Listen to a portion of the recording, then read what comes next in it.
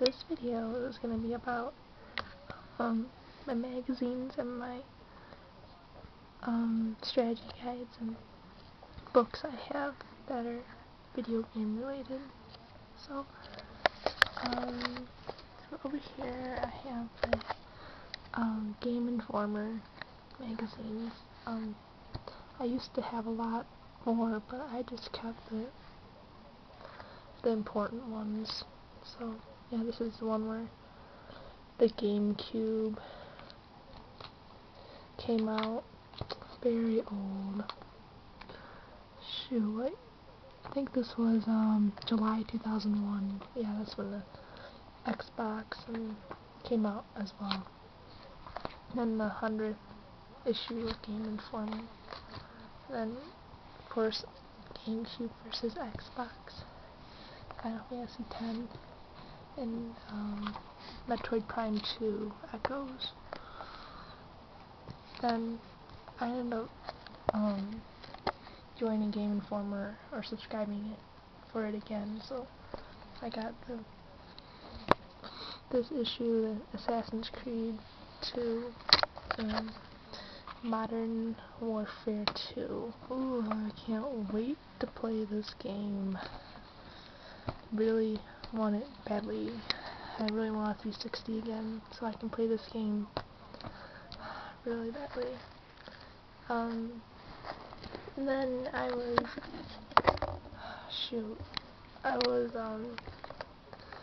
was subscribed to Nintendo Power, not anymore, but those are the ones I had. And it's like Samus, and it's Metroid Prime, Pokemon XD, Mario Kart. That's all ready for Wi-Fi connection. Pokemon Emerald, and that's when the DS came out. That was like April 2006. Yep. Oh, these books right here. I found these two of my books that I had, really old Nintendo Adventure books. These books where you pick like what pages, like you read it and then you say like if you want this thing to happen, you go to this page or this page, that kind of book. So I got number 2, which is Leaping Lizards, number 3, which is Monster Mix-Up. So it's Nintendo, the old Nintendo Adventure books. Yep, and then my sister, she had this one in hers, which is little easy read book. Okay, that looked really cute. Called Super Mario Brothers Trapped in the Perilous Pit.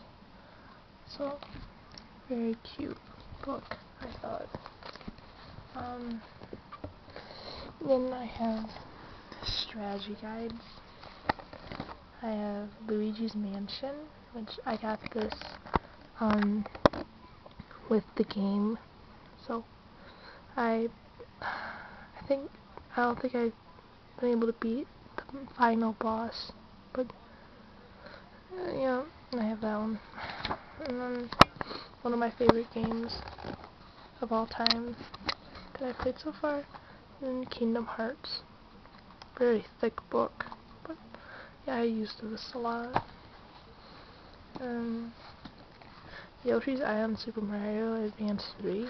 The reason why I got this was because I got stuck on one part and it was really stupid because must have been having a blonde moment, and I didn't realize that you just do this and then you get past here. So yeah, this was kind of a waste to buy, but this wasn't one of my, including Luigi's Mansion. I also liked Super Mario Brothers Melee, so I just got the strategy guide for it because I like the game. And this game is so stupid. I had to get the strategy guide for it, and even when I got the strategy guide for it, it still didn't help me. So I got screwed. But I got rid of this game. I don't know why I still have the guide, but yeah, I'll probably get rid of it. Oh shoot, what's this? I forgot I had this. Unofficial Nintendo 64 Ultimate Strategy Guide. Oh, it just has like cheats for 14 games. The Turok, Dinosaur Hunter, Star Fox 64, Dark Rift. Let's see what others.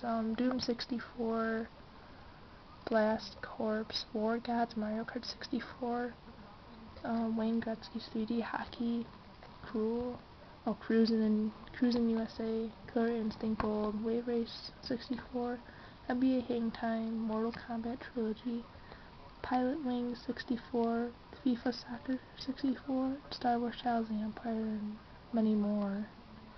But really the reason why I got this was because it had part of the Super Mario 64 in here, so that's kind of why I got it. Then there's Paper Mario, one of my favorite Nintendo games. I got this when I got the game, so I got the strategy guide with it. I use this quite a bit. So, and then another one of my favorite Nintendo games, Donkey Kong 64. Strategy guide. Yeah, only $10. Ooh, that's so cheap. So, yeah, this is a pretty neat strategy guide. I like this one the best. It's really neat and has like the map in it. It's pretty cool, I think. But yeah, so that's my books and strategy guides, or whatever you want to call it. I have all the Nintendo Power, Game Informer, and chapter books and strategy guides. Yep. So I was just bored and just wanted to make a video. So yeah, that's it. Catch you later.